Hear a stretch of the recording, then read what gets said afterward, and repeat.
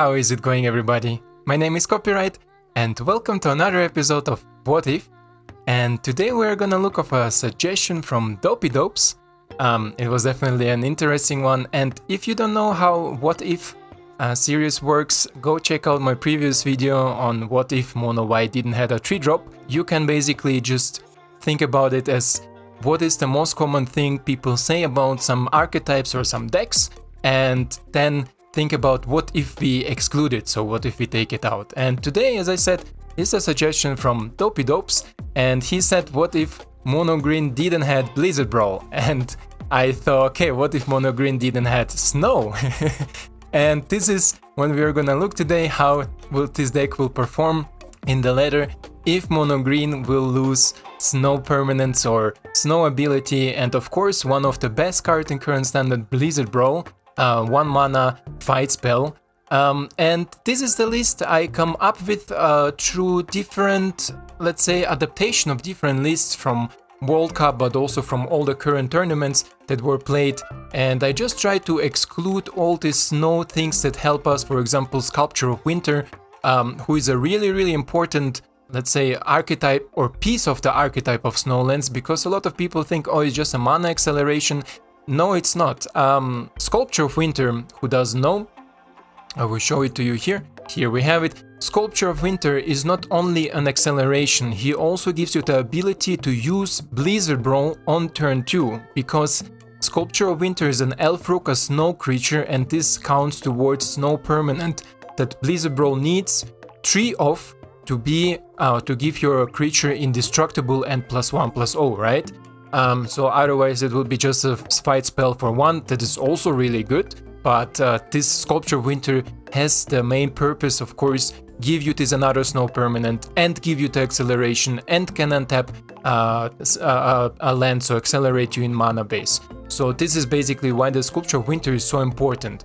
I didn't try to replace him, instead I tried to replace the Blizzard Brawl a little bit more, and you see maybe here in 1-drop we have Snake Surveyor. I added 1 more. Usually the most decks run 2 of them, I run 3 because the meta currently is a lot of bounce or interaction with your board without specifically killing the creature, but maybe just to slow you down enough, and green decks definitely suffer from it, because if you play something like Kazandu Mammoth or All-Drawn Troll and they get bounced, you need to reinvest again mana in it, so at the end you spend 2 turns and 6 mana for just basically nothing, and opponent fading hoped it. So this is why I thought Snakestar Whale is a really good addition.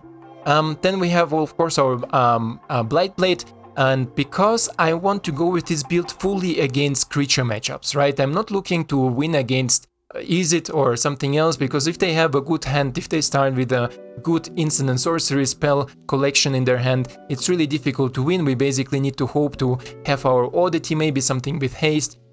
Ranger class, yeah, with Divide by 0 again, Ranger class, it was really good against control, but now with Divide by 0, if you invest so much mana to level 3 that you can constantly play creatures, they just bounce it away and you basically lost, what is it, 7 mana, right? So you lose 7 mana and they invest only 3 mana, so you basically lose it there. Yeah, this is so far the inclusions. What else I took is, here I split it in 2, you see maybe Inscription of Abundance 2 of, and here another card that often is sideboarded against creature matchups in best of 3, but we of course play Blaze of 1. It's Devouring Tendrils, a 2 mana sorcery from Strixhaven, I think it's the extension, yeah.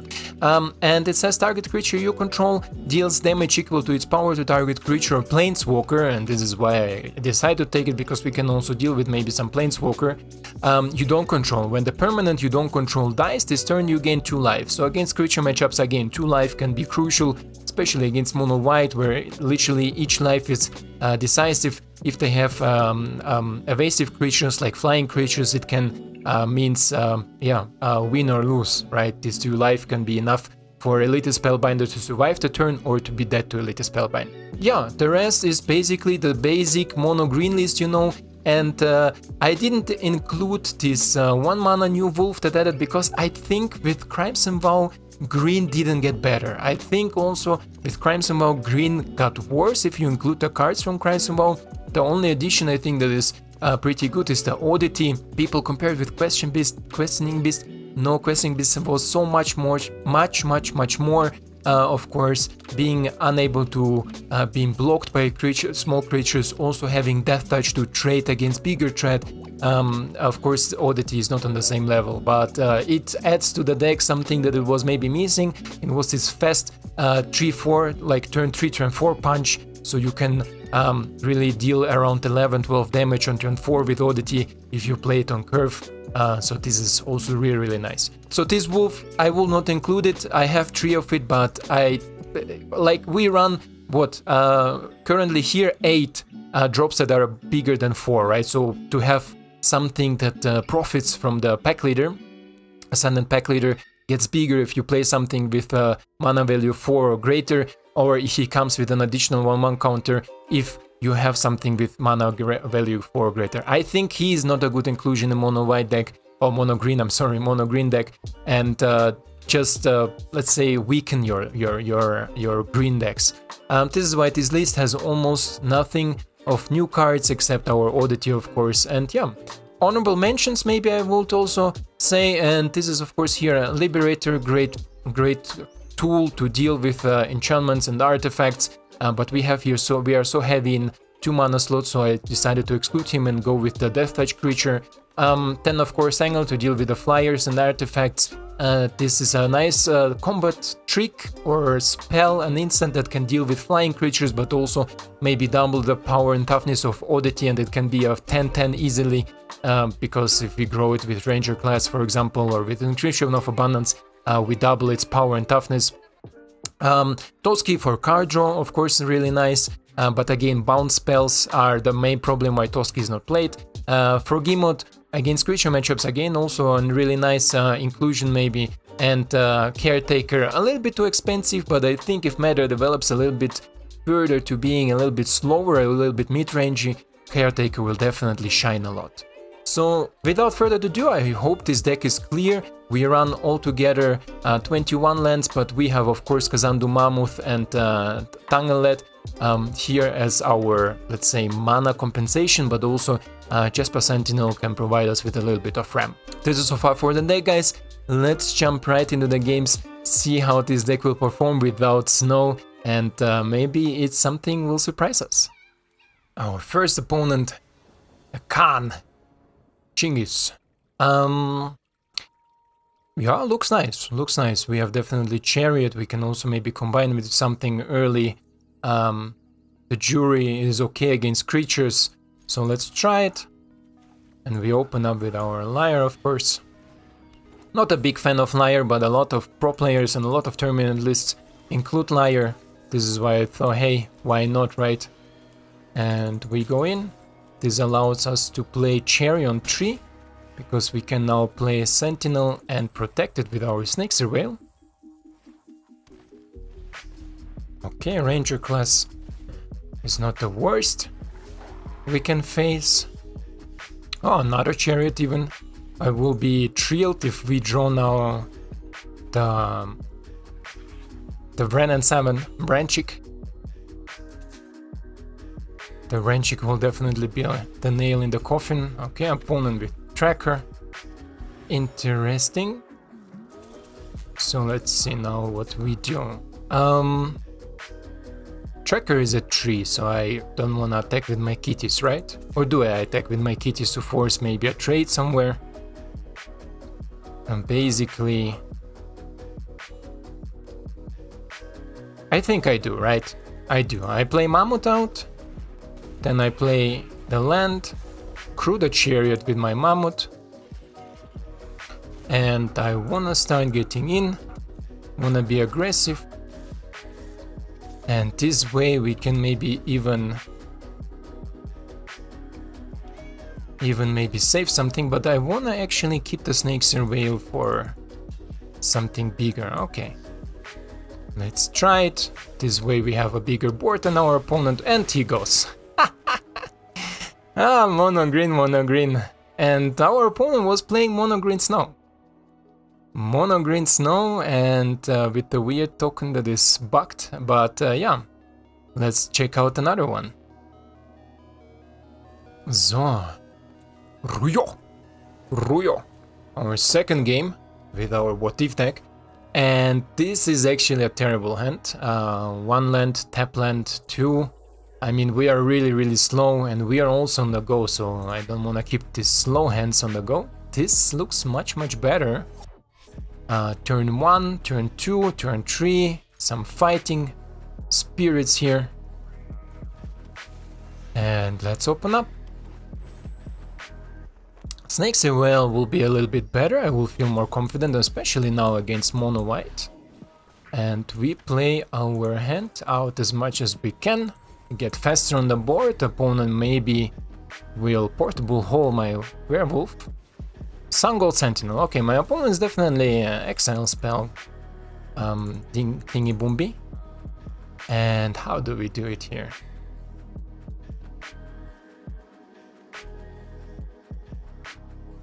Interesting approach, right?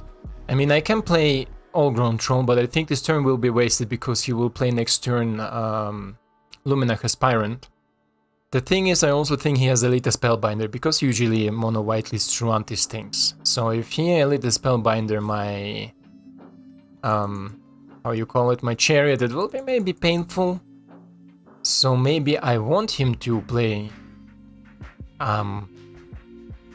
Brutal Qatar or something like this, right?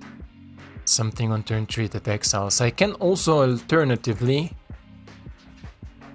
go in, but then he will exile it and I will lose everything, right? So, okay, let's see. No. No. I want to force my opponent to exile something, and maybe this way we can get more value out of our pack leader. With card draw. Definitely a little bit unlucky that we didn't have Snake Surveil in the hand. This will be a bone breaker against mono white. Okay, you see Skyclave Apparition and most likely All-Grown Troll. Now, if we draw another land, Jessica will be really nice. Okay, Oddity is not the biggest thing that I wanted to draw. But here comes the but. We skip this turn, we do nothing, then next turn he play Elite Spellbinder, so let's just chill, right? Let's just chill. If opponent, depends what he does, I want to fight with pack leader the Skyclave Apparition. Elite Spellbinder will most likely come in, and before he comes in I will fight it, of course. This way we have a little bit more card draw next time. Okay, Lumi is not bad, actually. Another Lumi, Jesus. Let's see where he wants to put the counters on. Every counter on you, okay. Okay. Next turn. Okay, he goes in, this is okay. I'm not mad about it. We are not blocking it. And now we are looking for the fight. We're gonna fight the apparition, get our 3/3 back and provoke the card draw for the next turn. Okay, another pack leader is okay. So let's, I think, first go in for 6. Oddity. Oddity is not the best draw I could hit, but okay. And then let's go with our pack leader and we put... we don't even need to put the upkeep stop because or the stops, because our sentinels will keep it off. So let's see what my opponent do now. He can maybe still exile Adeline. Okay, Adeline is a problem. Not for Oddity, but is a problem. Kabira's takedown. Okay. 4 damage to Kabira. Lumi and Lumi. Okay, I hope you are not planning to attack me with both of them. He does, okay. And this is definitely something I can take the trait of. Pass. 1, 2. Kill one of you.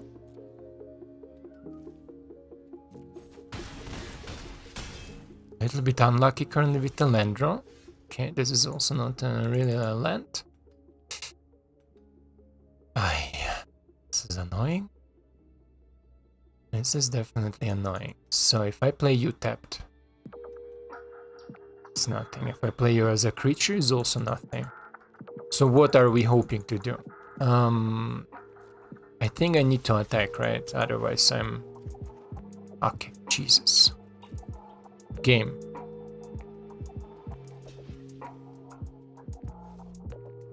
Okay, opponent was scared. This is actually really good.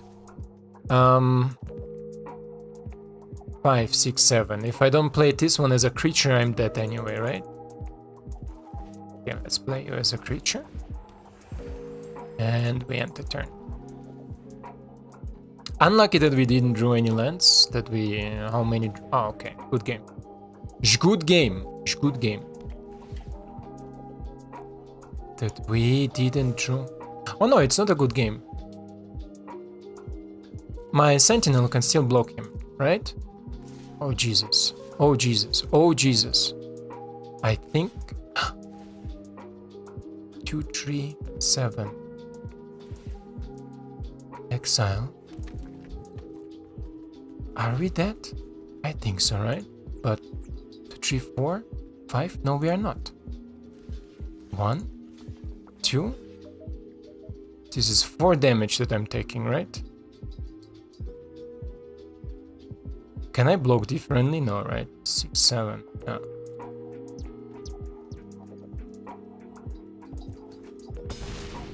Yes. If we draw a land, does it change something? Not really, right? What can we draw that will give us the upper hand? Draw a land. For 1. It's also not enough. This is such a bullshit. One land. One land was missing to do anything. For 1.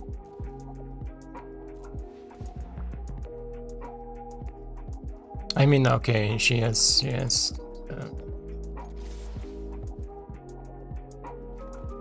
vigilance anyway, and here comes the land. Okay, ay. Unlucky, Rio. Good game. Good game. Let him finish me. We don't need to be like this. Oh, bro. It's okay, I know you have Father Exile spells. Okay. Okay. Ruyo. At least Line has a first strike. A little bit faster, right? Grahamatan or Gramatan. Whatever. And this hand looks actually okayish. Like 1, 2. We keep up Snake's Surveil. Maybe land. Maybe creature. Sure. I like it. Opponent mulligans. On the draw he can mulligan at least once. This is okay. He has an additional card draw. So it's not the worst to mulligan on the draw. On the play it's a little bit more painful, right? Because you don't have the draw step. So you need to do something with your 6 cards. Okay, again mono white. Mono white is the, let's say, most difficult matchup you can have with mono green. But at least here in this matchup we draw our lands.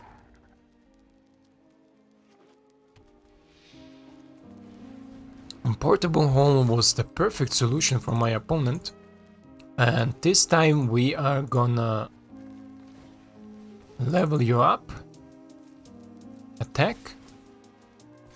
Let's see if he wants. He doesn't. Okay, he has Brutal Catar most likely. This is why we keep up the Snake's Surveil. Lumi is okay. I don't know if he is going to race me or if he wants to race me. Okay, take it. My turn. Okay, another one of you. We play you as a land, we play you as a creature. Because I wanna keep up my Snake's Surveil still open. Because I think this race I'm gonna win before him. Also because I was on the play, of course. But let's see. Skyclave Apparition on Ranger class? Oh no, he can't, just creatures. Oh no, he can. Okay, sure. Take away my Ranger class. Put some counters, claro. Okay. Sure. I could combo trick the Aspirant, maybe my mistake, but I think he still has a lot of exile and I want to keep my all-grown troll ready. Okay, all-grown troll. And we go face. Yep. And play you. Brutal Qatar on my all-grown troll. We are gonna prevent it, of course. And this is, I think, the nail. Yeah, you can attack with it.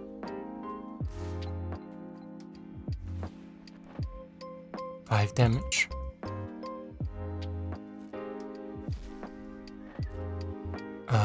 No blocks. My turn. And now we're gonna play Oddity. And then we are going in with you. This is lethal. This is lethal.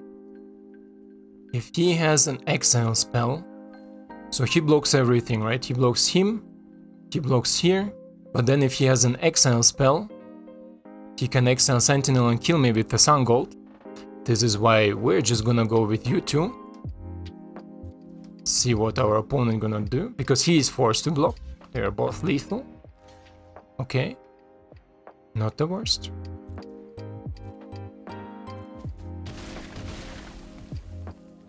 Okay. Let's see what our opponent is gonna do now. Talia is okay. I'm not scared of Talia. Initiate is okay.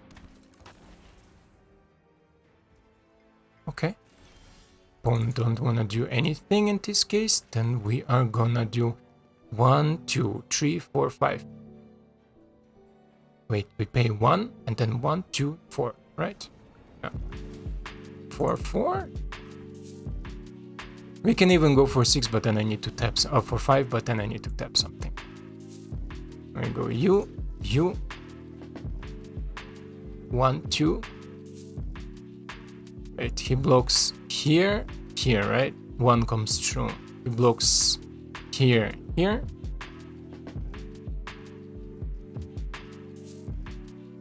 let's do it. Let's do it like this.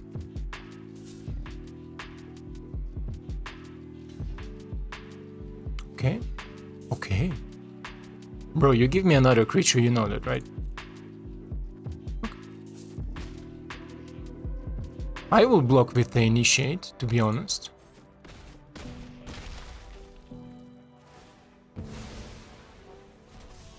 Okay, let's put it on the land. And with all-grown troll, I was always 100% sure that he is with snow permanents.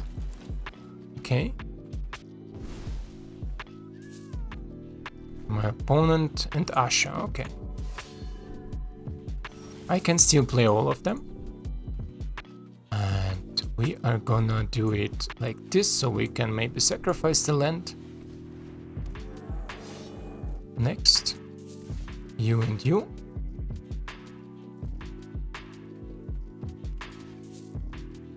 And, okay.